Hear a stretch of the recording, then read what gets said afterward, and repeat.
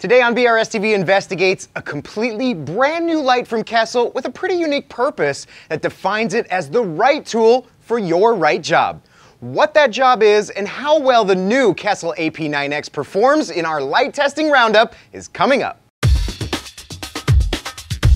Hi, I'm Randy with this Friday's BRStv Investigates, where we experiment on our own tanks so you don't have to experiment on yours. And today we have our hands on the latest Kessil AP9X and running it through our series of BRStv Investigates light tests for spread, spectrum, and PAR to help you decide if this sleek-looking LED is going to be the right tool for your tank lighting needs. You consistently hear us talk about using the right tool for the right job, and today you're going to see what that means using the Kessil AP9X, not only for tanks filled with fleshy LPS and gardens of colorful zoanthids or pallies, but how we believe that this light and its predictable light spread and distribution is going to be a solid lighting choice for arguably one of the most popular and at times most challenging tank types reefers strive for, being the mixed reef. In my opinion, mixed tanks are by and large some of the most popular tank types out there, and even myself as a self-proclaimed stickhead, I find it hard to not be tempted by a gorgeous Scully, rainbow acan colony, or even the latest bounce mushroom morph.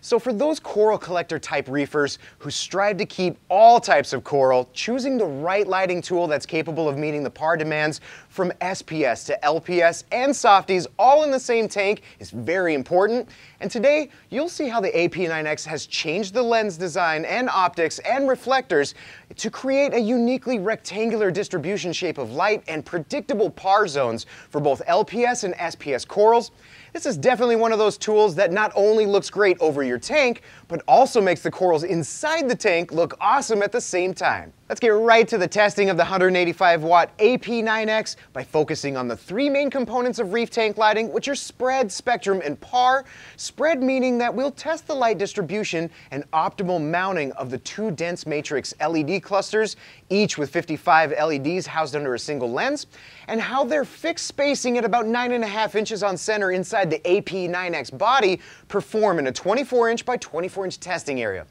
We will also test the spectrum output of the AP9X, and spoiler alert, it's nearly identical to the A360X and something we've grown to trust of being capable of producing some of the best tanks that we've ever had here at BRS, including the BRS 160 and all three ULM tanks. And finally, we look at PAR and the recommended settings to help dial in the AP9X to meet our coral's PAR needs for energy and coloration. So with that, let's dive into today's testing that we will use later on to create our template starting point settings that you can use for your own tank. And that all begins with the three aspects of spread and how many AP9Xs we recommend for a 24-inch by 24-inch and 48 by 24-inch coverage area, how to space two AP9Xs optimally over that 48-inch area for the most even light distribution, and most importantly, the ideal mounting height for the 9X that achieves the best spread possible without losing too much light outside of our tanks into the surrounding room. So how many AP9Xs do we recommend?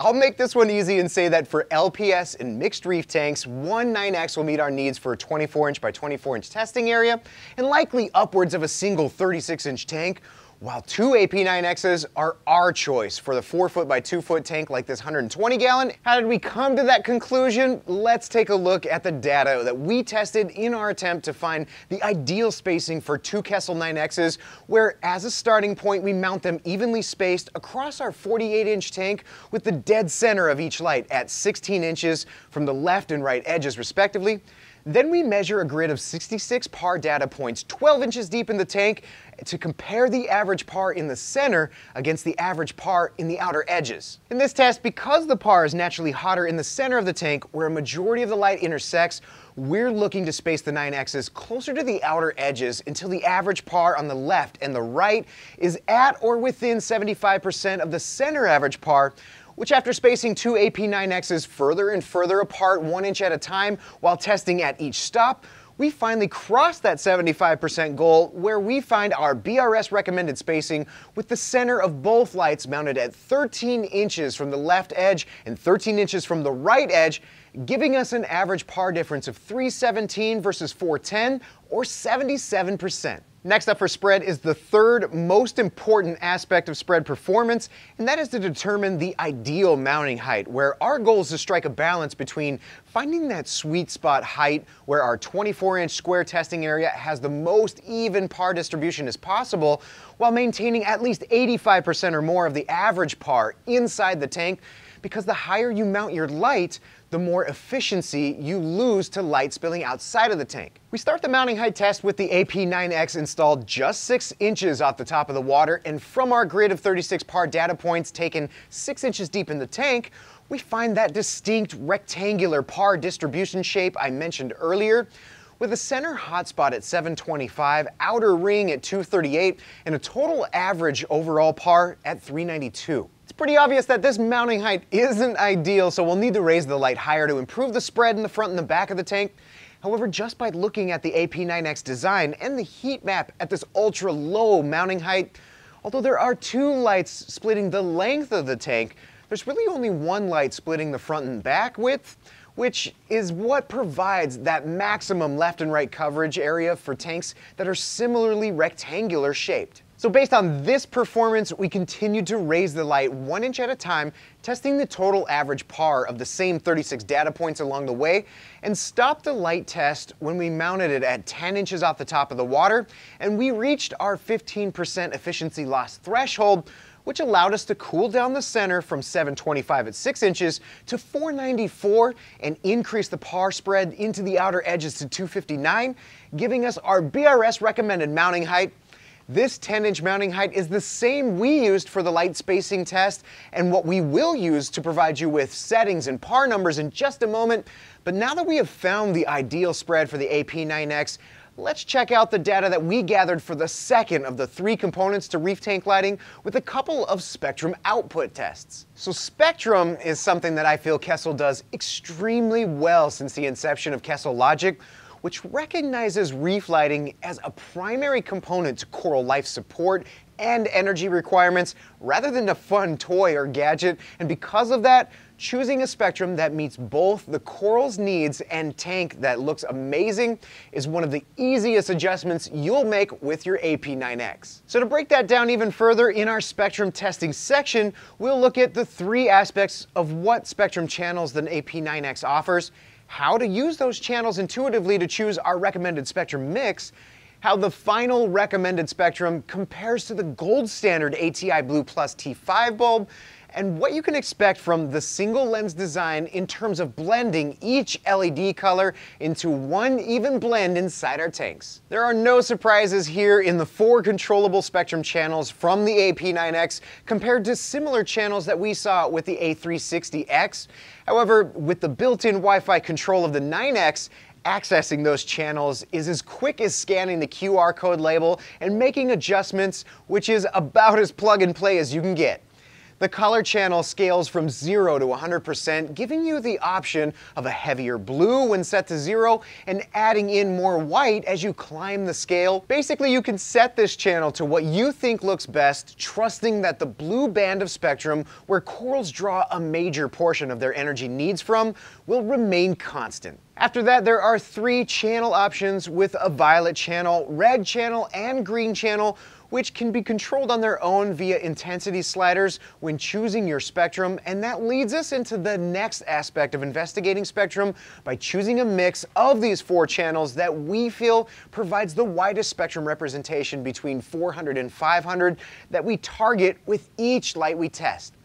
This one again is pretty simple, using the same spectrum settings we chose for the Kessil A360X, and that is the blue color channel set to 20%, violet at 100% to widen out that blue band, and red set to 20%, where we've seen Kessil lights highlight orange and red accents in our fish and corals, like we found in Ryan's Softy ULM tank. So here's how that spectrum mix looks compared to the ATI T5 Plus bulb, and as you can see, it does track pretty well within that target blue range, however more prominent at 458 instead of the 430 to 440 range, and has a deeper near UV range beyond 400 in around 390. Now we take the BRS recommended spectrum mix and test the dense matrix lenses at their ability to maintain that spectrum when tested inside a tank full of water.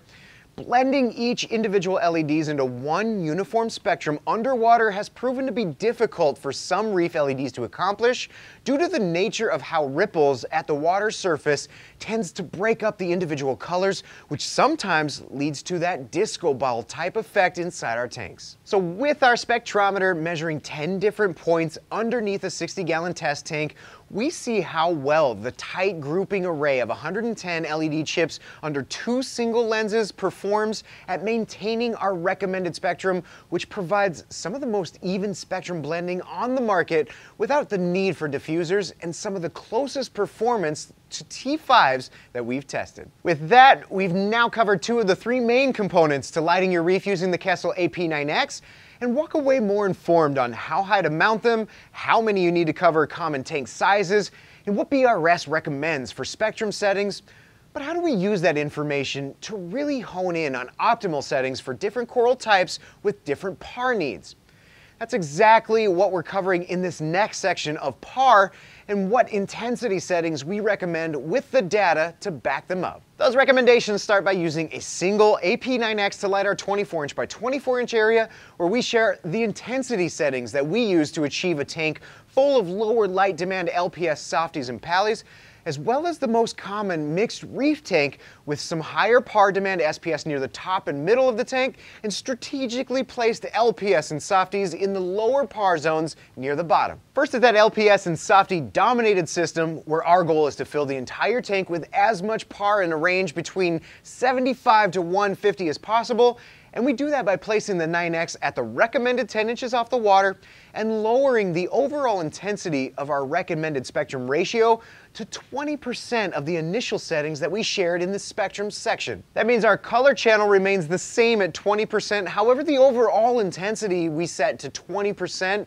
and since the overall intensity slider doesn't control the violet and red channels, we lower them to an equal 20% ratio, with the violet channel set to 20 and red set to 4. Using those settings, we tested grids of PAR at 6, 12, and 18 inches deep in our test tank to find 70 out of 108 data points within that 75 to 150 goal, which works out to be 65% of the entire tank, or just 5% short of our typical goal, yet still a pretty good performance. So now it's here that we typically share settings for SPS dominated systems, but given the shape of the light spread and predictable distribution, attempting to find settings that filled the tank with 70% or more of PAR within 200 to 350 wound up being more of a whack-a-mole game, but in doing so, we discovered that the AP9X makes for a great mixed tank light with zones of the tank in that 200 to 350 PAR for acro sticks and other SPS, as well as predictable pockets of 75 to 150 for those LPS and ZOAs and similar corals for those who want to add them to the tank. With that in mind, we set that overall intensity slider to 55%, violet to 55%, and red channel to 11%, which created 51 out of 108 data points throughout the entire tank in that 200 to 350 range, and the rest falling very close to the upper end of 75 to 150, meaning that depending on your aquascape and as the corals grow to create shadows underneath, we're left with ideal pockets of PAR that will fall within that 75 to 150 range for your favorite Acan, Duncan Colony, Scully, or even Zoa Garden. Next, we find out if that performance for mixed tanks and LPS is linear when we double the tank length and double the AP9Xs. So we mounted 2 9Xs at the same recommended 10 inches and spaced them at the recommended 13 inches on center, and then measured the PAR across 198 data points in the top, middle, and bottom of the tank. Again, to reach those LPS and softie dominated tank PAR goals, we reduced the intensity across all channels to 20% of the original, which is the exact same settings that we used on the 24-inch tank, and surprisingly, we measured 129 out of 198 test points in that 75 to 150 range, which works out to be exactly the same 65% of the entire tank that we found on the 60-gallon cube. As for the same test of 2 AP9Xs set to higher intensities over our 4-foot by 2-foot test tank, again, we're looking for as many points as possible in those higher PAR goals for SPS between 200 and 350, and with our channels set to 50% of max, meaning intensity at 50, violet at 50, and reds at 10, we find an amazing exact replica performance as our 60-gallon cube for mixed reefs, with a 93 out of 198, or 47% of the entire tank top to bottom, and a true definition of predictable distribution on all fronts. We've tested other Kessil lights like the super wide-angle floodlight of the Kessil A360X, the extreme narrow-angle spotlight of the Kessil T365, and now the AP9X, which falls somewhere in between as a really interesting option for mixed tanks with intentional high and low PAR zones at the same time in the same tank. And regardless of the specific job that you're trying to achieve, it's pretty easy to see that Kessil has a solution. However, mixed reefs do come with some unique challenges, like I mentioned earlier, because of the different PAR needs for the different coral types. And the most valuable tool available to us reefers to ensure that the lights are optimally set for those specific needs of a mixed reef is a PAR meter. But did you know that there's a basic way to use a PAR meter and a pro way that you may not have even considered? Before setting up your lights, you need to see Ryan's PAR meter video that shows you the secrets to using one correctly.